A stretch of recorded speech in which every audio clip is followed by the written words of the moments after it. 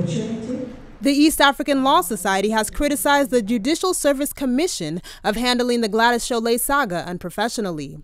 The Society's chairman, James Mwamu, says the matter needs soberness to avoid denting the credibility of the Judicial Service Commission. Mwamu, who spoke to journalists on the sidelines of a constitutional seminar at a Nairobi hotel, says Kenyans may lose confidence in the judiciary depending on how the matter is resolved.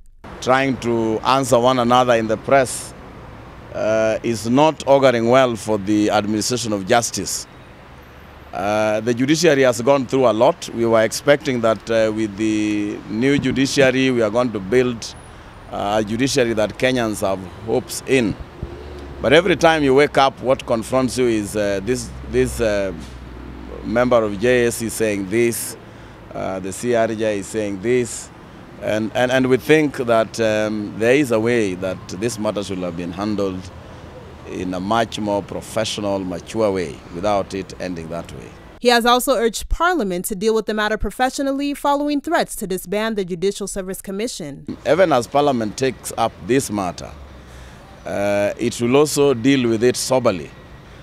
You do not angrily deal with an issue and say, because you have now removed the CRJ, we are also going to remove you. Countries are never run like that. Institutions are never built on anger.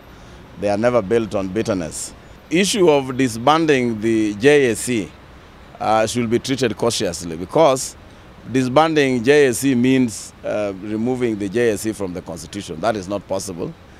Removing those commissioners, I think, at this particular point is not necessary. The Law Society of Kenya is holding its elections by 31st of December. So the other commissioners, I think Christine Mango and the other one who was appointed by Kibaki, their terms are coming to an end.